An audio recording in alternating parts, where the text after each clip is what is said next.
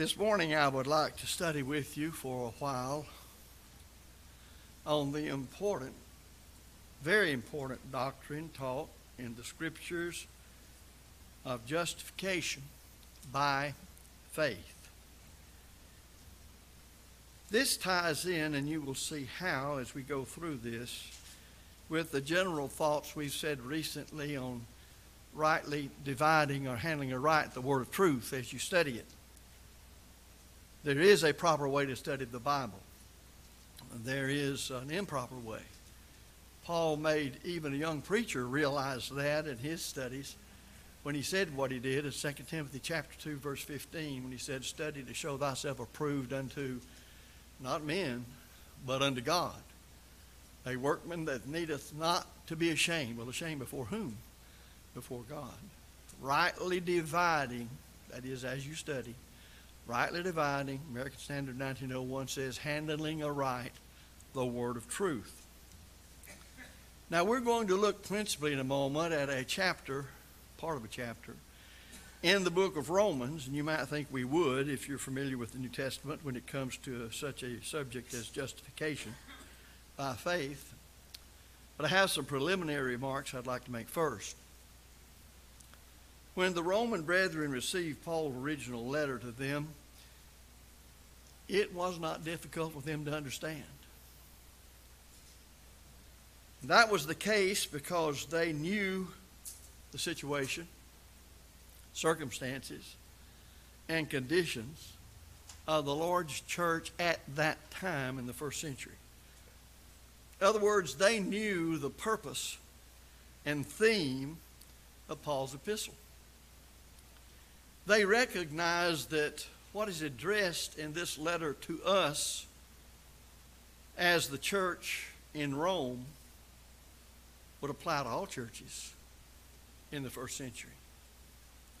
Sometimes we forget that these letters were written, of course, inspiration of the Holy Spirit behind each writer's writing, because God wrote the Bible. That they were to be circulated and read among all of the churches. I want to emphasize this point too. This is not written to those outside of the church. Many times we think about the study of the justification of faith, or by faith, and we immediately begin to think of people who are not Christians. How do you become a Christian? At what point are your sins remitted? But remember, most of the letters of the New Testament are written to those who know the gospel, who have obeyed the gospel. They've been baptized into Christ, and they've been added to the church by the Lord. This is a letter concerning how you live a righteous life in the Lord in understanding properly justification by faith. We might emphasize this too. It was written in their language. There was no translation problem, thus no versions of the Bible in which is best. None of that was involved. There was no several hundred years of apostasy at that time. There was no Roman Catholicism developing out of that apostasy. Protestant denominationalism was 1,500 long years into the future. And therefore, there was no Calvinism, there was no Baptist doctrine or Methodist doctrine or Presbyterian doctrine and its various shades and differences among them. But basically all of them saying salvation is by faith only, or at the point of faith, without any other acts of obedience. And there was none of the false doctrines that even have arisen among brethren that set aside the authority of the New Testament concerning what godly unity is, the unity for which Jesus prayed and Paul commanded, 1 Corinthians 1:10, John 17. Their minds were not filled with hundreds and hundreds of years of confused denominational theology and the perversions thereof when they received this letter and they heard it read to them in their own native tongue. Of course, we know that this is not the case today, and it has not been for hundreds of years. For many centuries, false teachers have attempted to make Romans fit their erroneous theologies that permeate denominational doctrines. So when you, as a part of your responsibility in studying the Bible, seek to rightly divide the word of truth, you must approach these scriptures, whether it's Romans or Hebrews or whatever, doing your dead level best not to let your mind be cluttered with all these things that have arisen between the time they were written and today. Sometimes that takes quite an effort. But it is as essential as anything I can think of to make sure you get the message that the apostle wanted you to get. So today people come to the inspired letter with their minds preconditioned by all kinds of error. And because their minds are preconditioned with that error, it makes Romans, and it can be true of a number of books, if not all of the Bible, but especially Romans, difficult for them to understand. Now, with the previous points before us, I would like then to spend the rest of our time studying the topic I've already announced, justification by faith. Now, we will be studying Romans 4, verses 1 through 8. Romans chapter 4, verses 1 through 8. I didn't mention this to Gary, but if he wants to put Romans chapter 4, 1 through 8 up on the screen, we'll be looking at those verses. And we've got a while before we get there, so you don't have to hurry. Romans 4, 1 through 8. We want to make sure, and this is true of any word, any verse, any sentence, any paragraph, any letter, that we study the passage in its context. What is context? Well, let's see if I can do it this way. The environmental context of this room is considerably different from the environmental context just outside those walls. Thus, if we study our actions in here, physically speaking, then we must consider the impact of this air conditioning, this environment with that outside. I remember the time as a young preacher, I know John does, that we preached in some places that you would melt down in as you preached. And I've literally stood here like this, shifting back and forth, and felt the sweat squeeze in my shoes. Well, that makes a far cry difference, physically speaking, regarding the impact of temperature on me, though I preach the same gospel, but for me personally, than it does right now.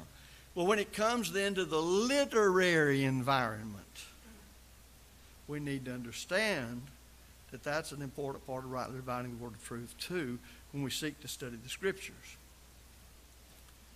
Because denominational theologians have so long misused the words faith, this is important to get in your mind. These are very familiar terms to you. And works, faith and works, they've been misused. Here's the challenge to us.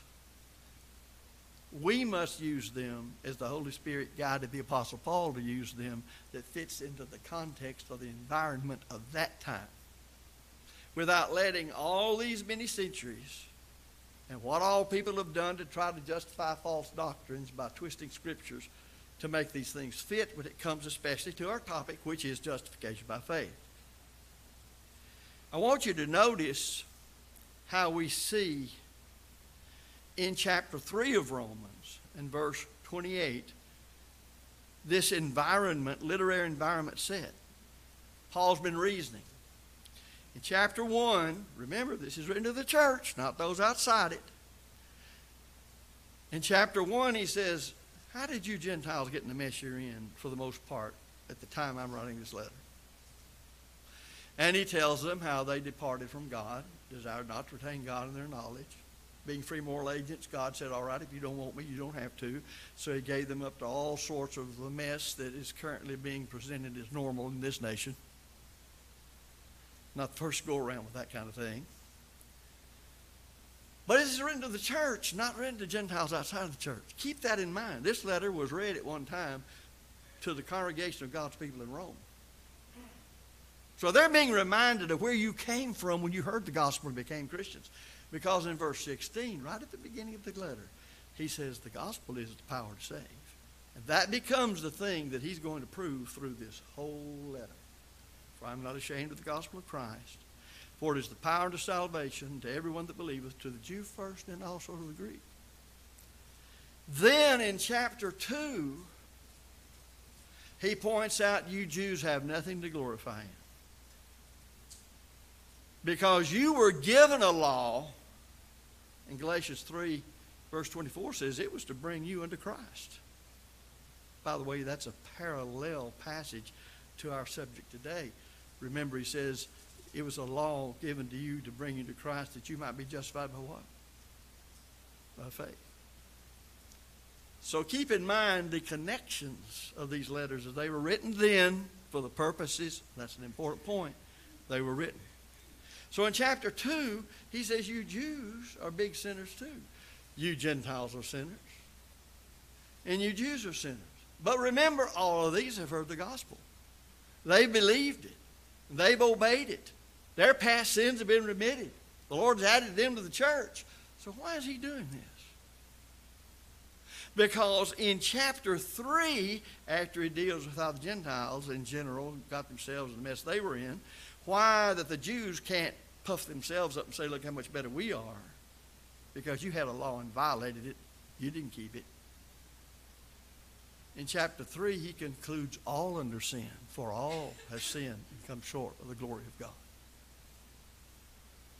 So all of you, regardless of your background, need the gospel of Christ. Now remember, these folks have recognized this. This is not trying to convince them that they need it. They know they need it. This is the church in Rome. They've obeyed the gospel. They know they're to be faithful to Christ in the church. But most of the letters of the New Testament are written to members of the church that they might be faithful. There is a common thread that runs through a number of letters that Paul wrote that we miss sometimes. He was trying to develop oneness, unity between the Jewish brethren and the Gentile brethren. That's what's going on right here. And what we might well know is as up to date as this morning's news is that as he was dealing with racism in the church, the same principles that solved it then will solve it today. But it won't be solved without the gospel, and it won't be solved without living the Christian life in the church. And the problem that he was facing and the church was facing is the attitude the Jew had toward the Gentile and the Gentile toward the Jew, that even after they'd obeyed the same gospel, they were having problems. But there's another addition here that must be considered. There were the unbelieving Jews who would not believe Jesus Christ was the Son of God. They're the ones that put him to death. But you will remember as years went by, there were Jews, and Acts 15 tells us they came from the sect of the Pharisees, who believed the gospel and obeyed it. And guess what they tried to do to the Gentiles? They tried to say, you Gentiles can be saved by Christ, but you must be circumcised and keep the law. In other words, their plan of salvation for the Gentile convert was, yes, you must believe in Christ, you must repent of your sins, you must confess your faith in Christ, you must be immersed in water by the authority of Christ for the remission of sins, and for the men, you must be circumcised and keep the law.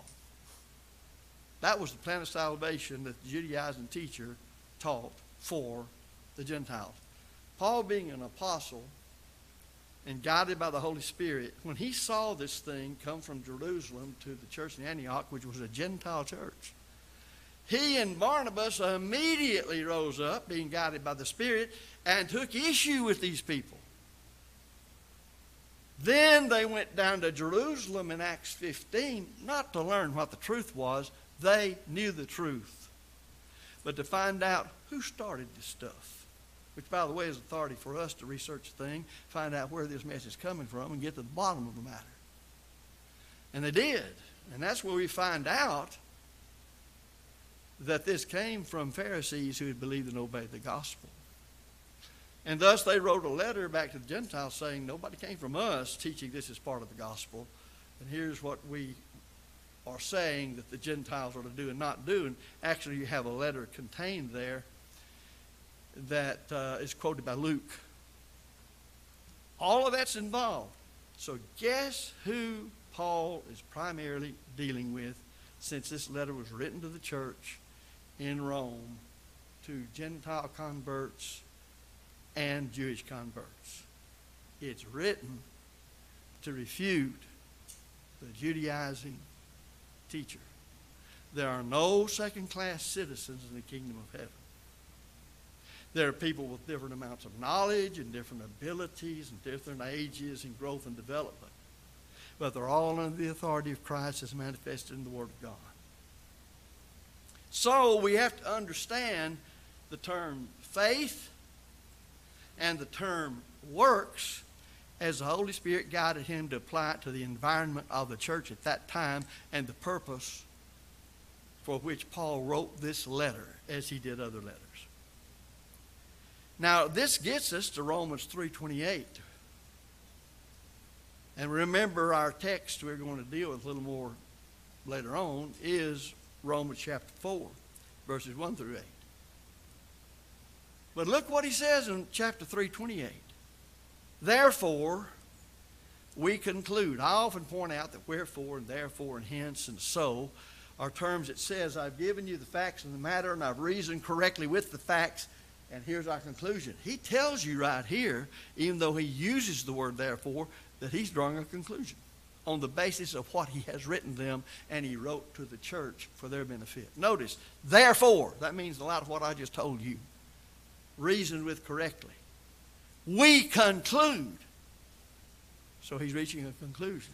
What do you conclude, Paul? What does the Holy Spirit conclude? What is important to conclude here concerning the conduct of Gentile and Jewish brethren with one another and the oneness that God expects between brothers and sisters in Christ? That a man is justified by faith without the deeds of the law.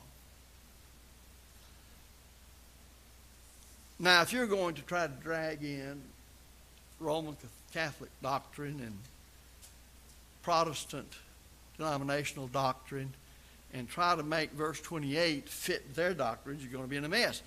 But listen, none of that was around. There were Jews, a minority of people for the whole Roman Empire.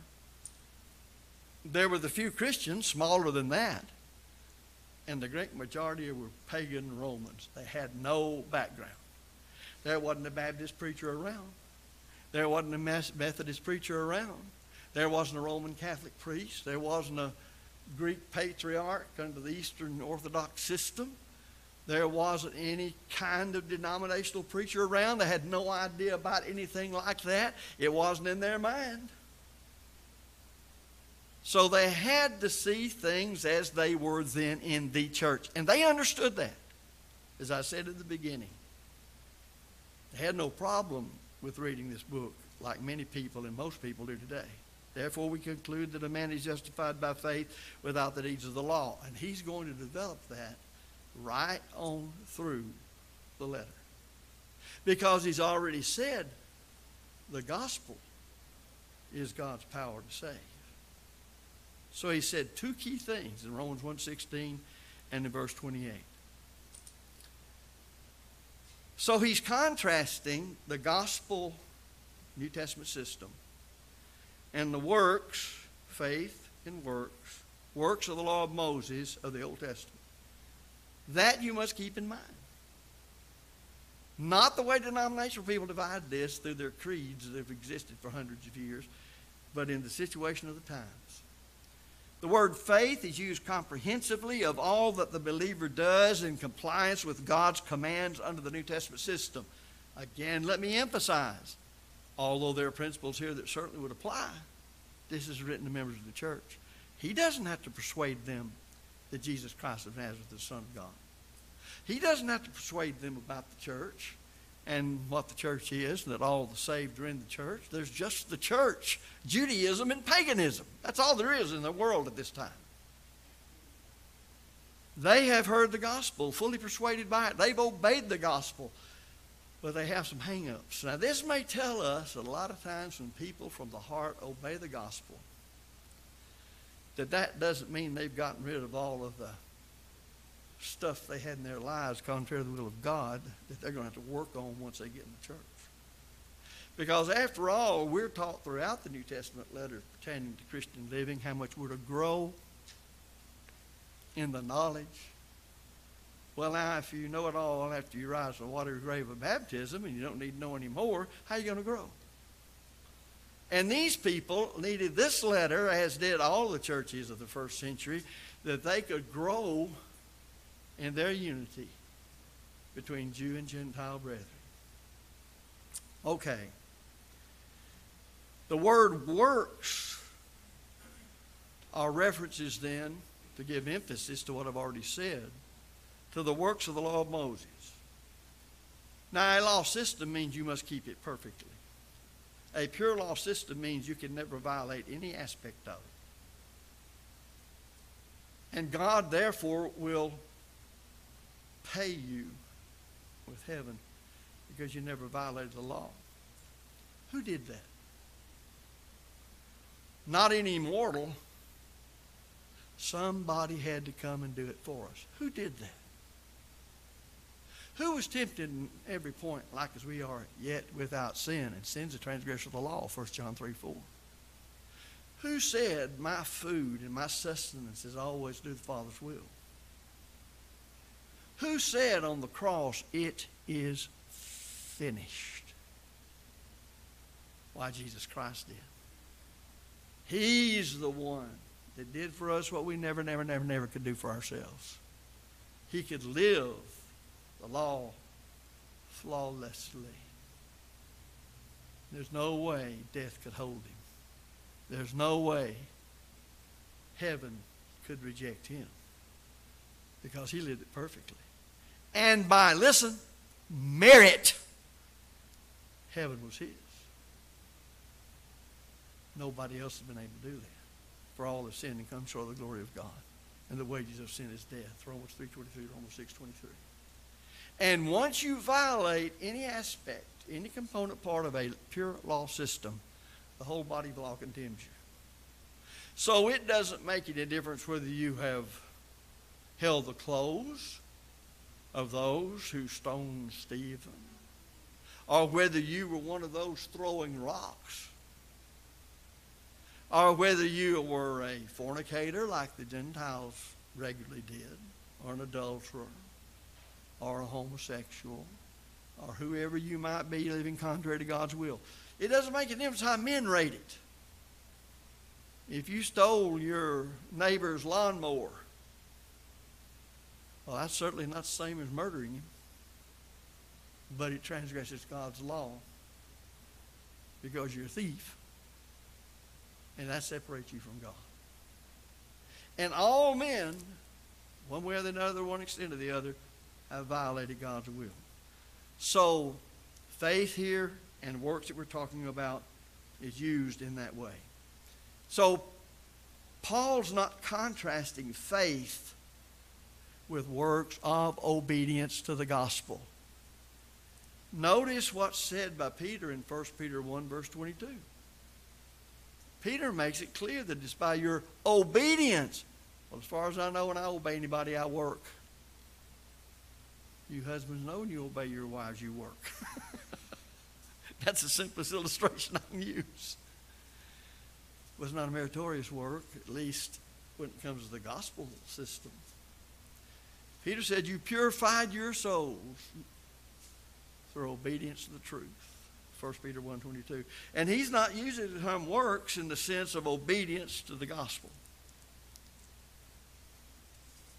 So I must see it as they saw it then, and not through denominational eyes that rebels against any kind of works. That didn't exist then. I think I pointed out to you that if you read your New Testament, you'll notice nobody ever fusses about, must I be baptized to be saved? The battleground was, is Jesus Christ of Nazareth, the only begotten Son of God? Is he the way, the truth, and the life? And no man comes to the Father but by him. There was the battleground. Once you prove to that kind of honest hearer, Luke 8, verse 15, that Jesus Christ of Nazareth is the Savior, then they were ready to do whatever he asked them to do by responding to the conditions that he laid down in his word, whereby they would receive, by faith, the blessings. So Paul is contrasting justification by the gospel or New Testament system with justification which the Jews sought by being identified principally by circumcision and as a fleshly descendant from Abraham with the law of Moses, works of the law. Now the denominational people come along and they read this with their denominational background of saying there's not anything a man can do in order to be saved. You're saved by salvation by faith only. And they read works of the law as no law whatsoever. If you're saved by grace through faith, you're not saved by any law at all. That wasn't even in the mind of the people of the first century. And that wouldn't be in the mind of people today if it hadn't developed this false doctrine many, many years ago in the Protestant Reformation, 500 years, about 1,500 years too late for this. So let's recall, and I'm doing a lot of this for emphasis, in the time of the European Protestant Reformation, they're protesting what they consider to be corruptions in the Roman Catholic Church. People today they don't even know what a Protestant is. But anyway, that's what it started out with. And the reformers were objecting to and combating the meritorious works which the Catholic clergy over time had imposed upon the people. Having read in Romans other passages that salvation is by faith and not by works, then they applied such passages to the problem which they were facing and not to the problem that was being faced in the first century church before there was Roman Catholicism and before there ever was Protestant denominationalism. A significant and important mistake in rightly dividing the word of truth. It is wrongly dividing it. The error caused them then to misapply Paul's use of the terms faith and works. They concluded that there's nothing to do to be saved except to believe, faith only. Of course, I don't know how much you think about it, but if you deal with pure doctrine of Calvinism, they insist that even faith is a gift and is given only to the unconditionally predestined. Remember, Calvinism says back there in eternity, God foreordained some to be saved whether they want to or not, and some to be lost whether they want to or not, because their want to is not there. Because born into this world, they've inherited, just like they inherited the color of their eyes, all the way back to Adam, the very sin Adam, that's the original sin, that Adam had committed, and they're inclined to no good thing at all. They couldn't be saved if they would, and they wouldn't be saved if they could, for they're devoid of anything good. So it all has to be on God's side. And Jesus only died for those that God predestined to be saved. He didn't die for those that God predestined to be lost. So since man's inclined to no good thing at all, how are these predestined to be saved going to know they're saved? There has to be a direct work of the Holy Spirit come upon them and tell them that you're one of the elect. You're one predestined to be saved. And if you read anything, especially when Calvinism really prevailed back in the early 19th century and really throughout the 19th century, a few places today, you'll see then that they don't ever offer any invitation. There's no use doing it. Because you can't respond to the truth. You're inclined to no good thing at all because you've inherited Adam's original sin and you can't. So that it's all on God's side. And that's the reason, as it's corrupted among the denominational churches, that they'll talk about salvation by grace only and salvation by faith only. I've never quite figured that out. If salvation by grace only and salvation by faith only, 1 and 1 is what? 2. So why they can't add there, I don't know. But that's what they say. I'm not telling you what's right. I'm telling you what they teach. So we understand why baptism, something obviously one must do, An action on the part of man has been so adamantly opposed as being necessary to salvation because they only see that work as a meritorious work. Because they've approached such studies as this through the eyes of Protestant Reformation rather than as it was in the first century. And they have on colored spectacles that if you look at that white over there, but it's tinted green, you're going to see a green tinted white. If it's tinted blue, you're going to see it tinted blue or whatever color. They don't know to step outside of those human doctrines and just study the Bible as it was, which involved in rightly dividing the word of truth, understanding the situation as it was in the first century. And Paul's use by the Spirit of such terms as faith and works, and what his purpose for writing this letter was, had nothing to do with saving a person outside the church. It had to do with making you what you ought to be in oneness in the church. Because you all are saved, you are Gentile, by the gospel of Christ. And thus you're justified by faith, which Paul says, and the Holy Spirit's guiding him, concludes that we're saved by justification by faith without the deeds of the law. And a deed's something you do. So they will say it is a work, something to do, that is, baptism, and therefore can be no part of man being saved. And that's how they reason, if they reason at all.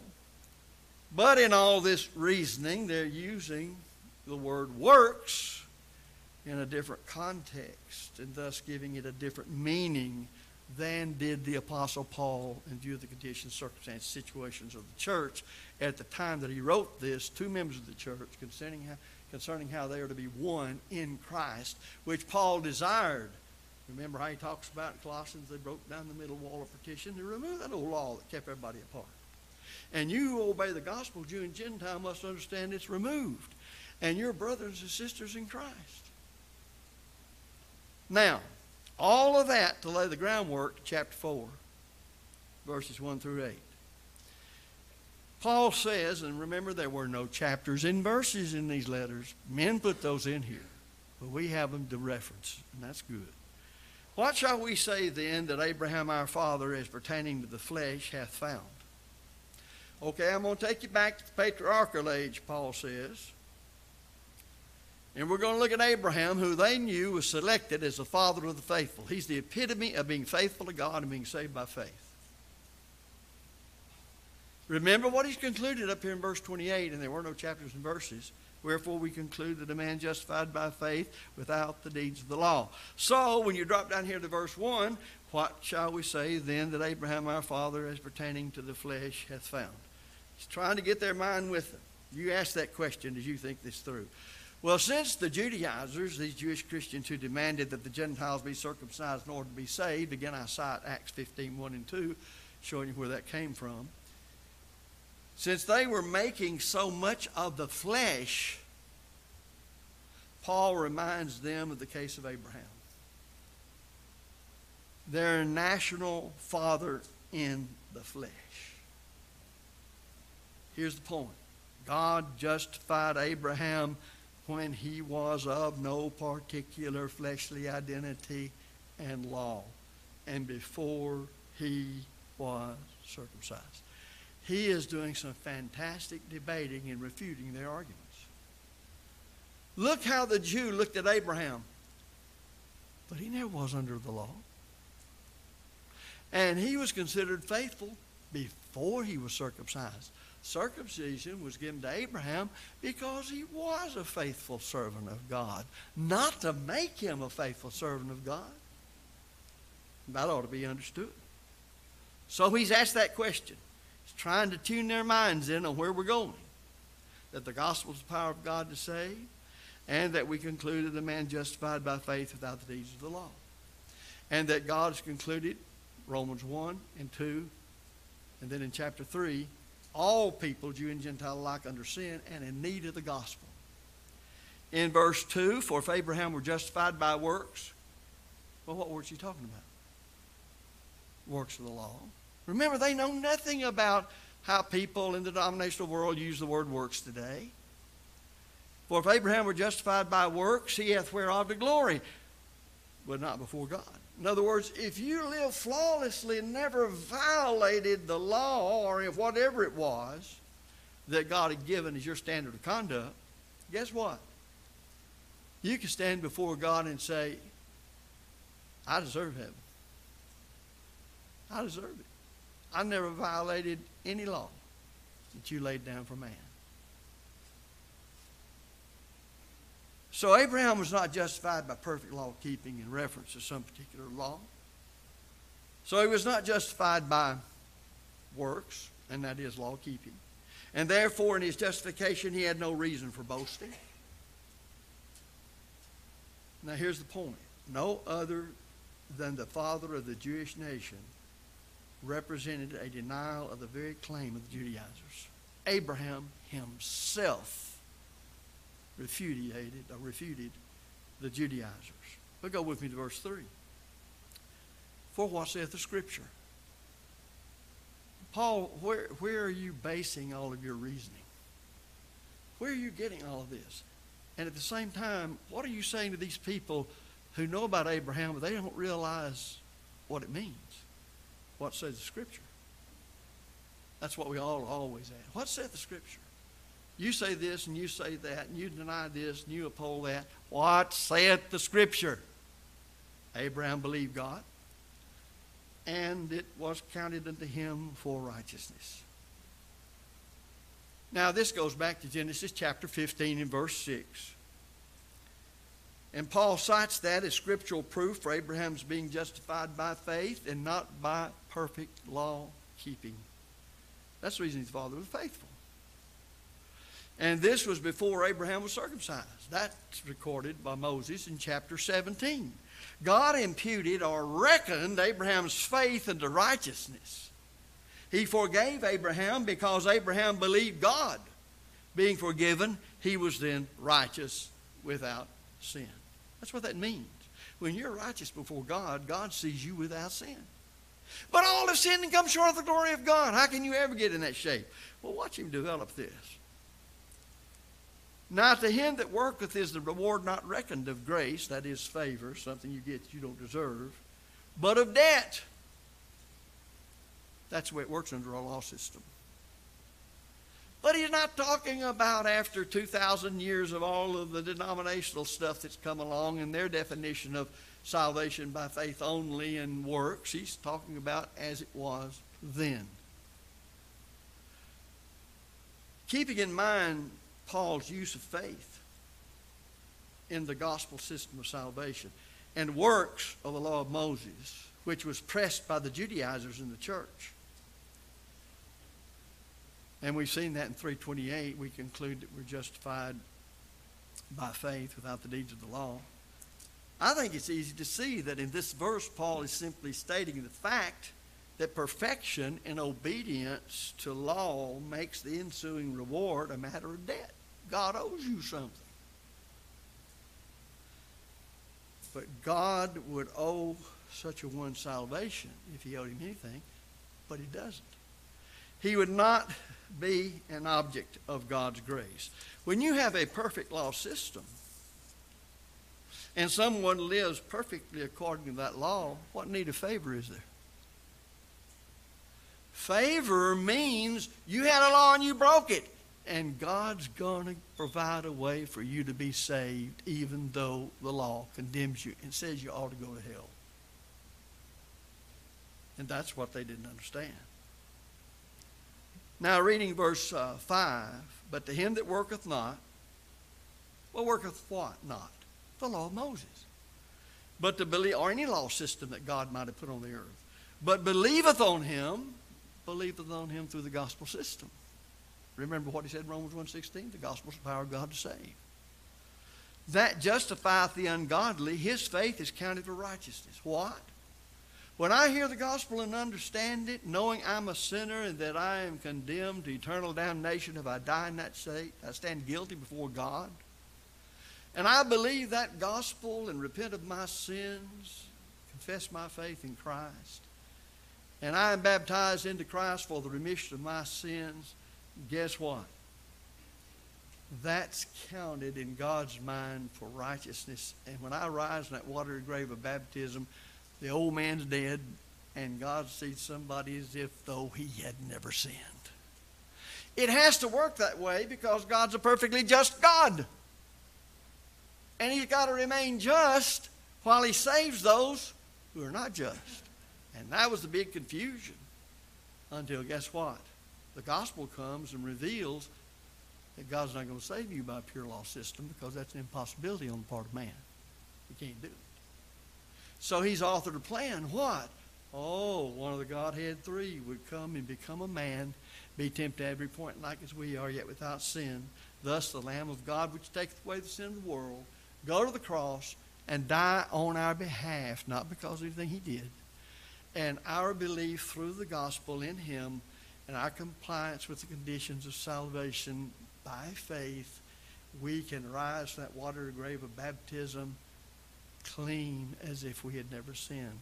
And thus he imputes, in fact in the Greek, it's better translated reckoned, it's an accountant's term, you are put over on the side where you don't know anything.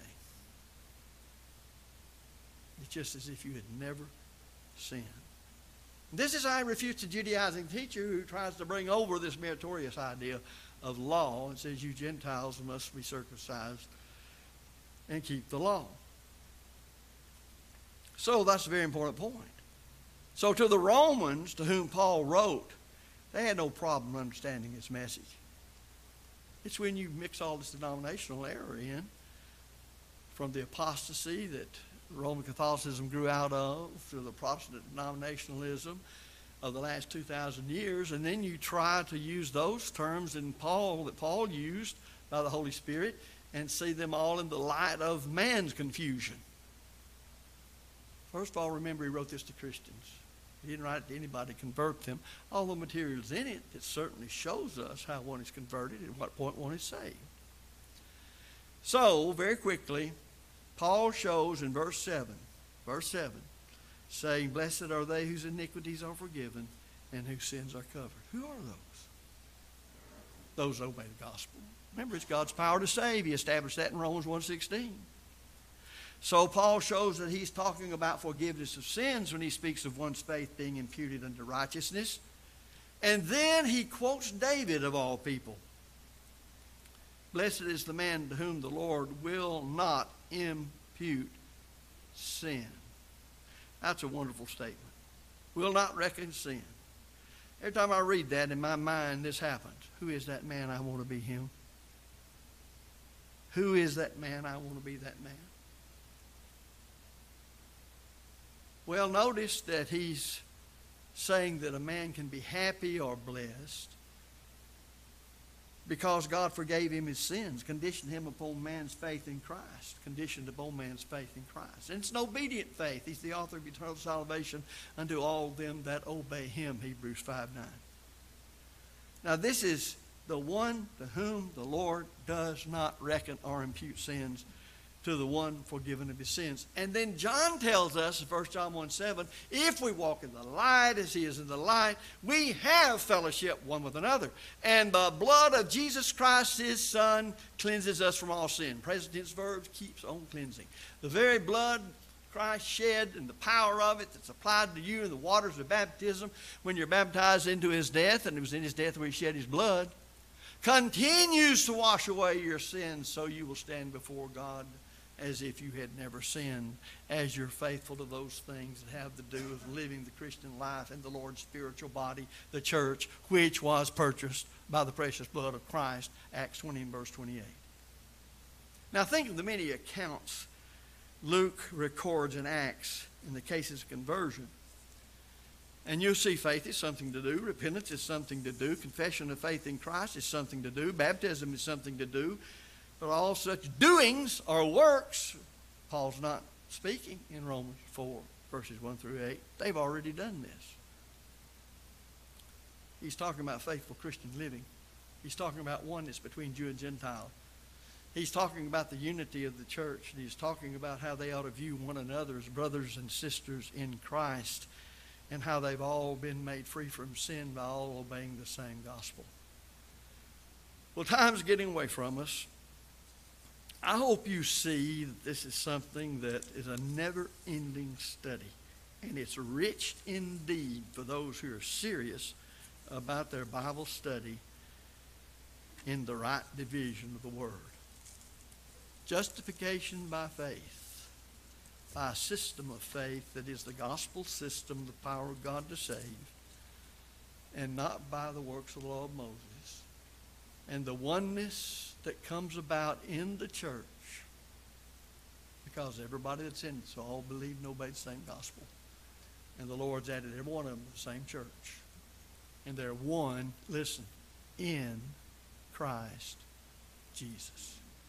If you haven't become a Christian, then we've done, I hope, a tolerable job for those who listen in teaching you exactly how to be justified by faith. If you have wandered away as a Christian from the things that pertain to being faithful, we urge you to repent of them, confess them, and pray God forgiveness. We urge you to do so now if you need while we stand and sing.